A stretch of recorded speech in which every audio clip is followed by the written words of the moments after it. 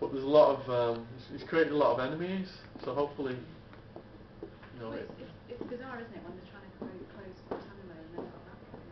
Yeah. Don't sound so nice. When the guards are murdering prisoners, mentally handicapped prisoners, and getting promoted and pay rises, it's barbaric, isn't it? You know, I believe prisoners should be punished if you break the law like me. You should serve the time, but there's minimum standards established in the federal court system for prisoners. You have a right to so much sunlight and fresh air.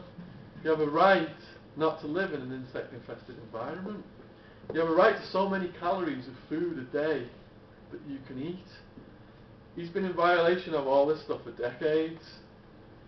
So he's been breaking the law, but not paying for it.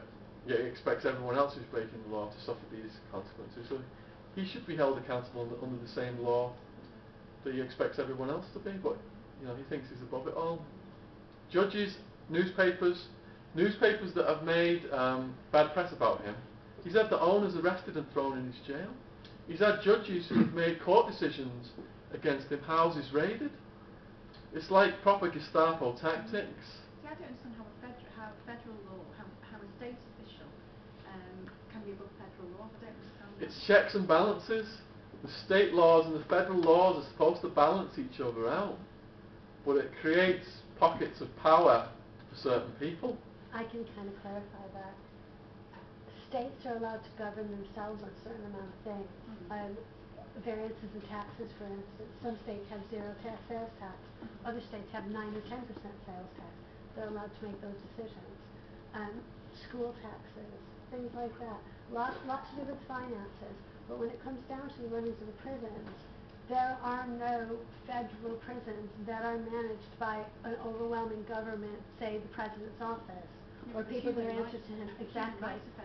So they're, but they're answerable within their own state. Joe Arpaio has power because he deals with Bush, so he's kind of higher up, as you would say. But in a lot of other states, it's very insular. The things that happen in the states and the way they deal with those people, it's completely separate and insular from anything that the major, like the MPs in Parliament, they would have no say as such as to how that was governed. Obviously, yes, it was in terms of human rights and stuff. Those are problems. But unless they feel like they want to step in, they have to, when he said checks and balances, there's a very big majority of people in America who are absolutely horrified at central government control in America. They want them to stay on things. They want as much autonomy within where they live as possible. And they're very militant about it, down to like the gun carrying people, ranting about the government interfering within their rights. Because there's such a high majority of people like that in the states, a lot of the things like that go on get glossed over because the government chooses, as a government as a whole, not to interfere with local things because they don't want to get people up in arms about them being too controlling. It's terrible. I mean, they get away with things like that because of that. Yeah.